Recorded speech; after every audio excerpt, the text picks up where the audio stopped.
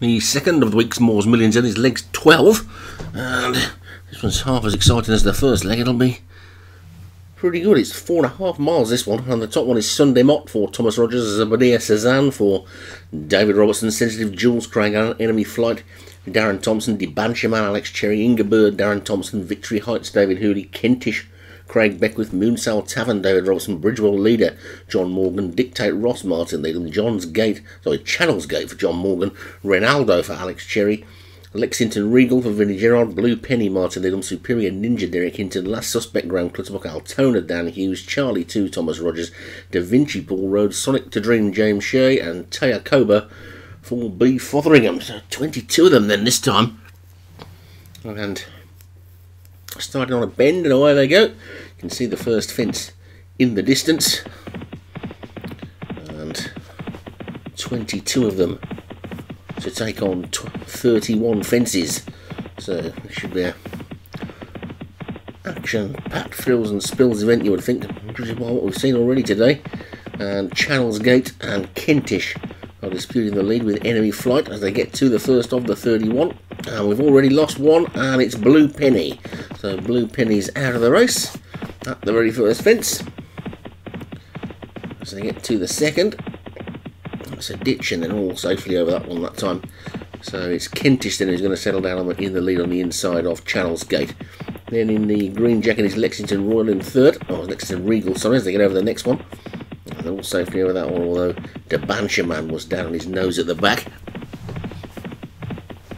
And into the fourth, fence is coming up thick and fast. And we see them all over that one okay as well, with Channels Gate now the new leader then as they come up past the winning post and past the big screen, and they'll swing out now left-handed for another 3 circuits, I would think, and it's Channels Gate in the lead. From Kentish in second and Lexington Regal third, then Enemy Flight is 4 and Bridgewell Leader is 5, then the grey Dictate Ross is next, then Ronaldo, Warhammer Trap, then Sunday Mott and Da Vinci, Charlie 2 and Sonic to Dream after that one, then Superior Ninja in the pink jacket, Last Suspect is after that one on the inside, then comes Victory Heights. One's quite wide on the track along with Altona, the second of the greys. Sensitive Jules is next. Then the David Robertson pair, Zebediah Cezanne and Moonsell Tavern, with Inga Bird, Taya Koba, and then finally Debanchaman as they get to the next. And the one that made the mistake that time was Kentish. They're all making their way down towards the next end. Just lost the one so far, and that was Blue Penny. And we've lost another one now because Kentish is gone. So Kentish then got rid of the jockey pretty early that time on Ship the Pilot, midway through the jump really, and they come down towards the next end, and Channels Gate is now been left clear in the lead by about 4 to Enemy Flight second. As they get over that next one, then Lexington Regal and Bridgewell Leader and Dictate Ross, and then really wide on the track Ronaldo. Inga Bird is the back marker as they take the next. They'll stream over that one nicely. And Channels Gate leads by 2 to Lexington Regal second. Enemy Flight third, and Bridgewell Leader back in fourth, then Dictate Ross 5. Then Superior Ninja Ronaldo now come across from the wide position. Then comes Sonic to Dream and Last Suspect. Sensitive Jules is going the shortest way around. Victory Heights is next. Da Vinci's going the longest way around. Then Charlie 2 and Sunday Mott, with Zebediah Cezanne ahead of the grey Altona, and Debanchaman and Moonsell Tavern, and then finally Inga Bird and the pink jacketed Taya Koba at the back as they get over number 10. Will successfully negotiate that one. And down to the next ditch. Over it they go, with Channels Gate clear by 2 to Lexington Regal in second. A short run to the 12th. Dictate Ross took that nicely in 4th. Channels Gate then down to the next in front. Over it they go. See the crowd giving them a bit of a wave as they come past.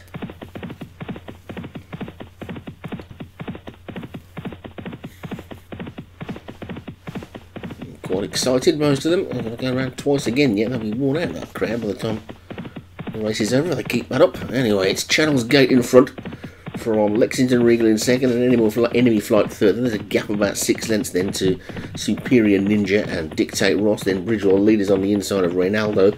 Then Sensitive Jules, Victory Heights, and Last Suspect together. Then Zobadiah Cezanne, and behind that one is looks like Sonic to Dream, and a bit of a gap to Ingabird and Charlie 2. And Debancher Man getting a little bit closer, with Altona, the grey, closest to us. Then Moonsouth Tavern and Da Vinci's, they take the 14th. And Sunday Mott and Tacoba just the back two. Channel's Gate over this ditch in front, from Enemy Flight and Lexington Regal. Those three are a good 6 lengths clear of the rest of them, who are headed by a loose horse. Just out jumped there by Dictate Ross, who's gone into a clear 4th now and trying to close on that leading group of 3 as they get over number 17. And Channel's Gate, Enemy Flight, Lexington Regal. That's the 1, 2, 3. Gap of 4 then to Dictate Ross, who's being chased by Superior Ninja as they get over that one. Just beginning to string out a little bit now, this field. Channel's Gate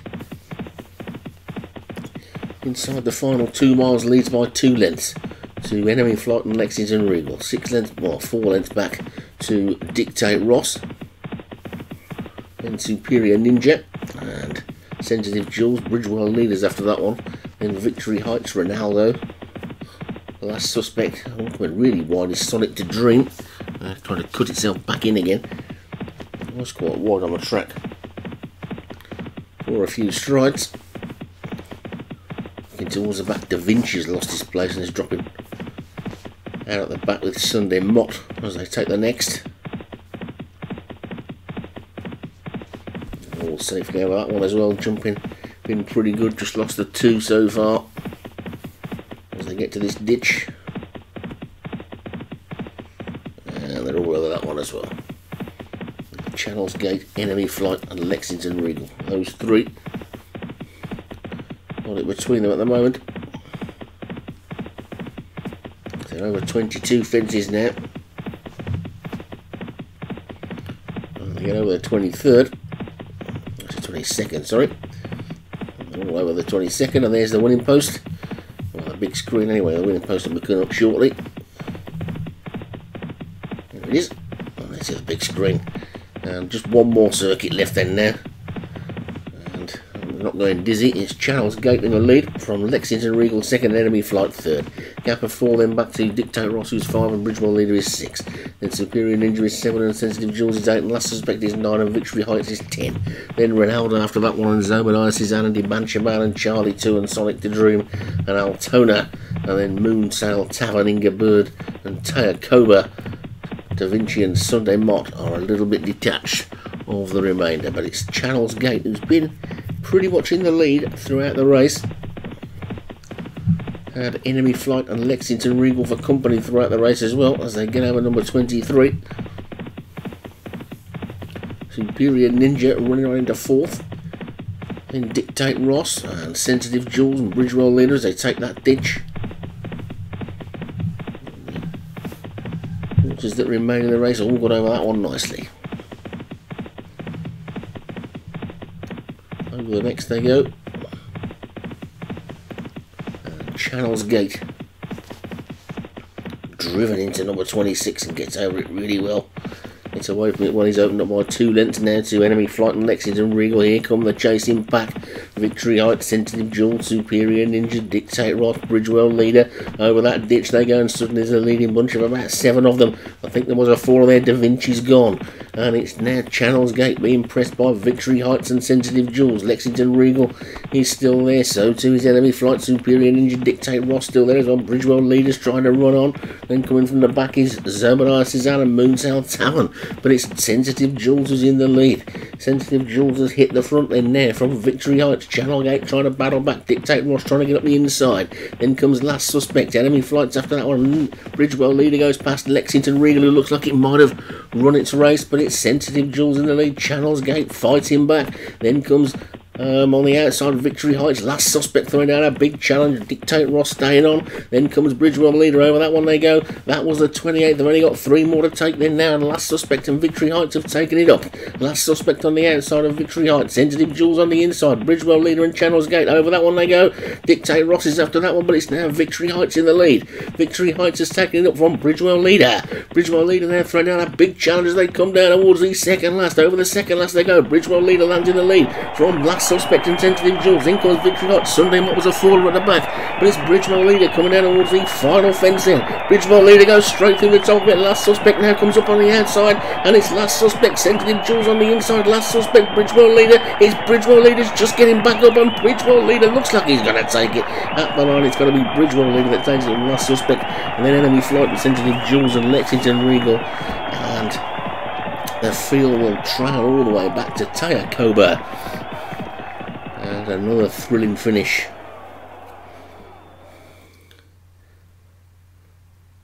Sees Bridgewell Leader take it. I think that's probably going to be John Morgan. Looks pretty much like it to me.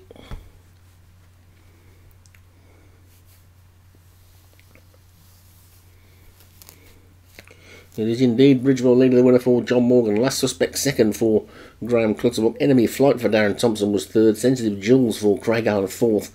And Lexington Regal for Vinnie Gerard stuck on to be fifth.